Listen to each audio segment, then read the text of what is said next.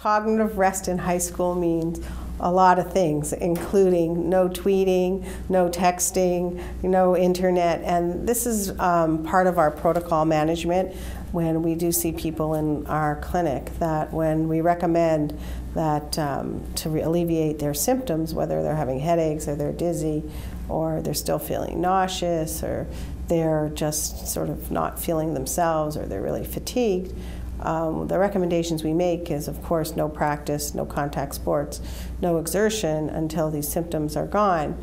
And part of that is also no texting, no tweeting, no internet, and these are the things that you have to do today because these are all very distractible and also very highly stimulating. I think the whole cognitive resting is just to shut down. I mean, just to give the thinking, the brain, the decision-making, the information processing, the stress, a break. Because a lot of this causes the headache. And a lot of this is muscular headache. We do see vascular headaches, but a lot of the time we're treating the headaches.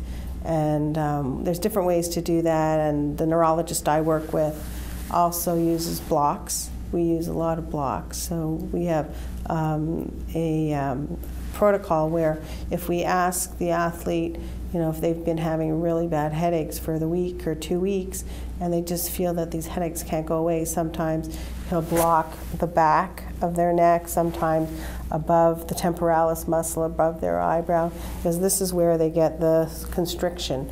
And so this will relax the muscle.